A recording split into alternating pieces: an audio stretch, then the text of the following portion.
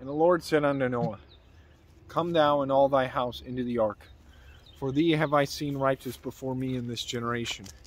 Of every clean beast shalt thou take to thee by sevens, the male and his female, and of beasts that are not clean by two, the male and his female. Of fowls also of the air by sevens, the male and the female, to keep seed alive upon the face of all the earth. For yet 7 days, and I will cause it to rain upon the earth 40 days and 40 nights. And every living substance that I have made will I destroy from off the face of the earth. And Noah did according unto all that the Lord commanded him. And Noah was 600 years old when the flood of waters was upon the earth. And Noah went in, and his sons, and his wife, and his sons' wives with him, into the ark, because of the waters of the flood, of clean beasts, and of beasts that are not clean, and of fowls, and of everything that creepeth upon the earth. There went in 2 and 2 unto Noah into the ark, the male and the female, as God had commanded Noah. And it came to pass after 7 days, that the waters of the flood were upon the earth, in the 600th year of Noah's life, in the 2nd month, the 17th day of the month.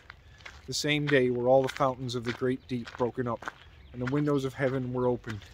And the rain was upon the earth 40 days and 40 nights.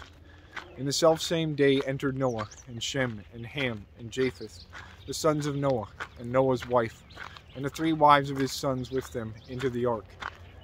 They and every beast after his kind, and all the cattle after their kind, and every creeping thing that creepeth upon the earth after his kind, and every fowl after his kind, every bird of every sort. And they went in unto Noah into the ark, 2 and 2 of all flesh, wherein is the breath of life. And they that went in male and female of all flesh, as God had commanded him. And the Lord shut him in. And the flood was 40 days upon the earth. And waters increased and bare up the ark, and it was lifted up above the earth. And the waters prevailed, and were increased greatly upon the earth. And the ark went upon the face of the waters. And the waters prevailed exceedingly upon the earth, and all the high hills that were under the whole heaven were covered. 15 cubits upward did the waters prevail, and the mountains were covered.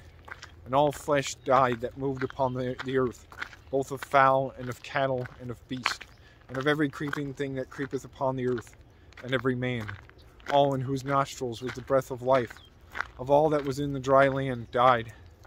And every living substance was destroyed which was upon the face of the ground, both man and cattle, and the creeping things, and the fowl of the heaven. And they were destroyed from the earth, and Noah only remained alive, and they that were with him in the ark. And the waters prevailed upon the earth 150 days.